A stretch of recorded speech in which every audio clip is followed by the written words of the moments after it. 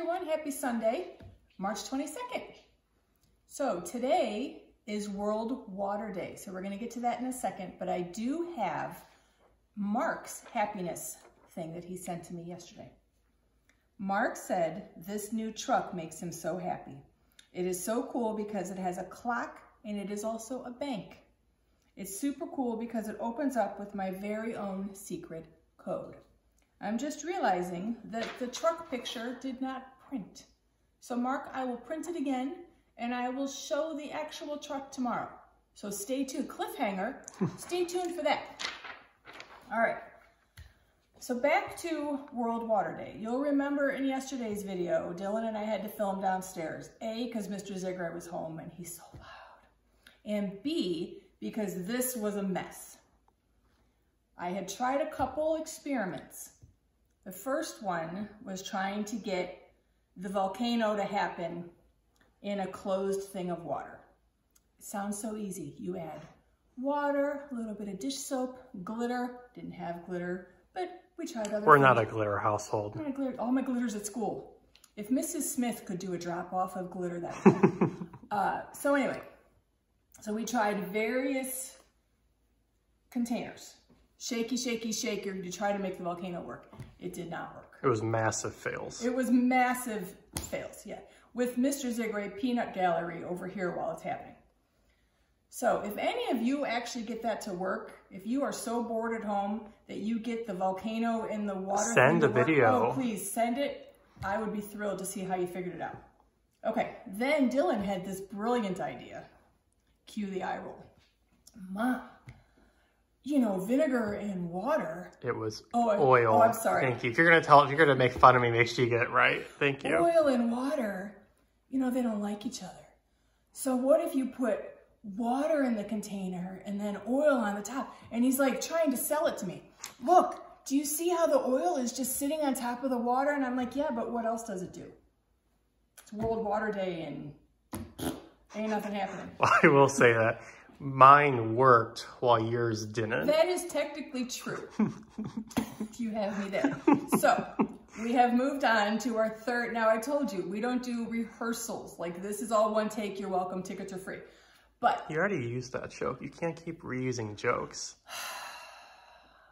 Sorry for those of you at home offended with duplicate jokes, but this is going to be a long haul. So some are going to come back around. Okay. Anyway, so we have come up with a new water experiment that we're going to do, but Dylan is actually in charge of it. And this one you can do at home. So when I'm going to hand the camera, I'm going to take it and I'm going to film Dylan and he's going to go over what you need as your supplies and then how to do it. So Dylan. Okay, pass on the camera. Come on over. Okay, are you rotating? We're rotating. This is the most exercise I've done. You want to flip on the other side of the counter? Okay, that's fine. That way you get the entire... You know, Dylan's like the producer and the director and the cameraman. I'm all of it. You are. I'm tech support, I'm everything. That's true. So this is a cool little experiment that we can do that shows the power of water. So the first thing you need to do is just grab a cup. So we'll go in here. We'll grab one. Let's use the clear one. Okay. My favorite glass? Her favorite glass. Funny story, when I was younger, we used to have a plate that she made back when she was a kid, like in the 70s, and it was part of our Christmas dishware. And it was a home video of me lifting up the plate on camera, and as I hold it, it drops to the floor, her precious plate. So yes. I promised not to let that happen with this. Well, that plate was plastic, and if we think of it, I'll dig it out of the cabinet and we'll show it on a future video. It's a classic. But this is my very favorite glass Illyria Catholic. Of all of our glasses, you choose that one. You have two, don't you? I do. Okay, thank you. Okay. Okay, so you need the glass, and then we also need cardboard. Now, we've been doing Amazon orders like crazy, so we have a ton in the garage, but grab a piece of cardboard and cut it out just to be a little bit larger than the rim of the glass. That way when it's on top, it fits like that. Okay, so what we're gonna do, so after you have both your cup and your cardboard, we're gonna fill it up.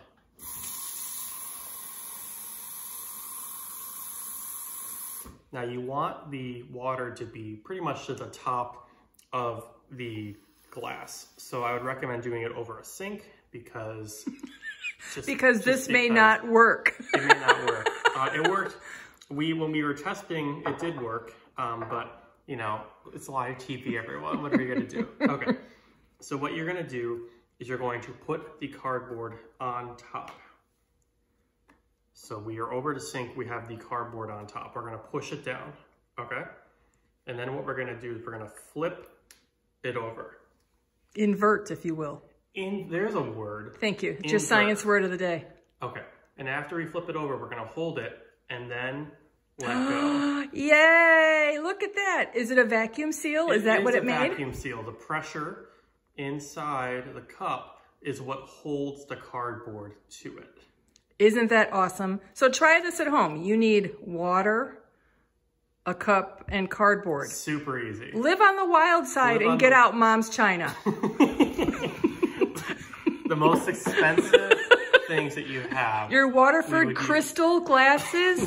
those family heirlooms. Get those out. Get those out. I mean, what could possibly go wrong? Oh, all right, Dylan, tell them to stay tuned for the next chapter. I think we're chapter 5. I think we are. Whatever chapter we're on, Mrs. Zare is going to read that next. All right, well, luckily I have my Christmas dishes nearby so I can show you the family heirloom that is the plate that Dylan The most valuable thing you'll ever see. Now, don't judge me. I was 6. So I was you were, your age. their age. Okay. And I distinctly remember thinking, how do I show ornaments on a Christmas tree? I could not wrap my brain around it. Now, if you know me now, I'm pretty good at crafts. I am not good at drawing, like painting anything by hand. If you wanted me to draw a self-portrait. That ain't gonna happen. It would still be a stick figure. So this, it started way back then. So as you look at it, remember, I couldn't figure out how to put the ornaments on the trees, but I wanted to represent the Christmas ornament balls. You're doing a whole lead-in for this. This is going to be a massive letdown. And the candy canes. And apparently the candy canes also have ornaments on them as well. And notice the fireplace in the bottom. I mean, that's a piece it really is. That's a treasure when you think about it. But I'll tell you what. So this is from 1979. You were born in 53. Whatever. So it has I have had this plate ever since then. It goes in the dishwasher. Whatever the art teachers were doing, it probably had asbestos or something in it. Probably something awful. But how cool that I still have it. So, all right. So everyone go to Michael's, grab a plate, and send us. No, don't go to Michael's. You are home with your family. Okay. Chapter 5? Okay. You'll remember the end of chapter 4. They both were down with the pteranodon, and they look up on the hill, and there's a huge dinosaur. Chapter 5. Gold in the grass. Go, go, said Jack. He threw his notebook into his pack. He pushed Annie toward the rope ladder. Bye, Henry, she said. Go, said Jack. He gave Annie a big push. Quit it, she said, but she started up the ladder. Jack scrambled after her. They tumbled into the treehouse. They were panting as they looked out the window at the dinosaur.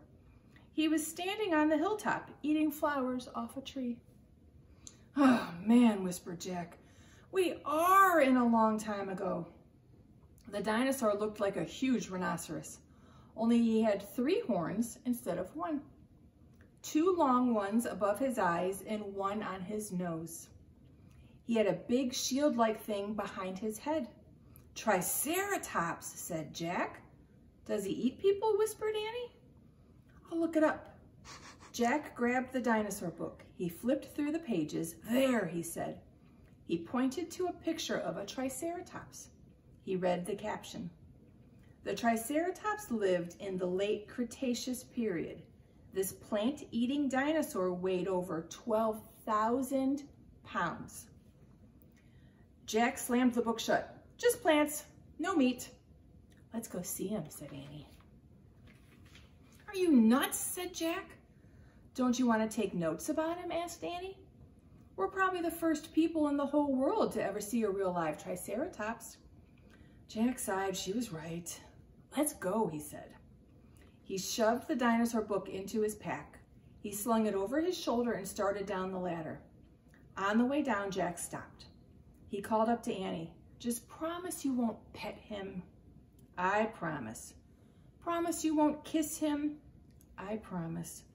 Promise you won't talk to him. I promise. Promise you won't. Go, go, she said. Jack went. Annie followed. When they stepped off the ladder, the pteranodon gave them a kind look. Annie blew him a kiss. Be back soon, Henry, she said cheerfully. Shh, said Jack. And he led the way through the ferns, slowly and carefully. When he reached the bottom of the hill, he kneeled behind a fat bush. Annie knelt beside him and started to speak. Shh, Jack put his finger to his lips. Annie made a face. Jack peeked out at the Triceratops. The dinosaur was incredibly big, bigger than a truck. He was eating the flowers off a magnolia tree. Jack slipped his notebook out of his pack. He wrote, eats flowers. Annie nudged him. Jack ignored her. He studied the Triceratops again. He wrote, eats slowly. Annie nudged him hard. Jack looked at her. Annie pointed to herself. She walked her fingers through the air. She pointed to the dinosaur. She smiled. Was she teasing? She waved at Jack. Jack started to grab her. She laughed and jumped away. She fell into the grass in full view of the Triceratops. Get back, whispered Jack. Too late. The big dinosaur had spotted Annie. He gazed down at her from the hilltop. Half of a magnolia flower was sticking out of his mouth. Oops, said Annie. Get back, Jack shouted at her. He looks nice, Jack. Nice? Watch out for his horns, Annie. No, he's nice, Jack. Nice. But the Triceratops just gazed calmly down at Annie. Then he turned and loped away, down the side of the hill. Bye, said Annie. She turned back to Jack. See? Jack grunted, but he wrote in his notebook, nice. All right, so here's a picture, and then I'll read that page. Very nice. Come on, let's look around some more, said Annie. As Jack started after Annie, he saw something glittering in the tall grass. He reached out and picked it up. A medallion, a gold medallion. Same picture, but look in Jack's hand. You'll see it has an M on it. Oh, very cool. Mm-hmm.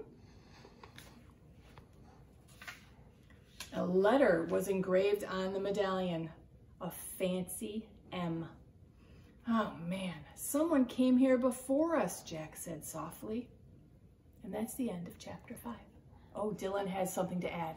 Well, you know, since we're getting through, we're getting to meet more dinosaurs in the book, what if we have the kiddos email us their favorite dinosaurs? Oh. And we can read them on the air and see what the most popular dinosaurs are in KA and KB. Well, that's a fun idea, Dylan. Thank you. I have those sometimes. And I haven't heard from Milo, who is the dinosaur expert in KB. If anybody is friends with Milo, mommy to mommy, you know, or if the kids know how to reach him, please reach him, have him watch these, because we need dinosaur input. We do. Input. We do, especially because the entire book is based on dinosaurs. This is what I'm saying. All right.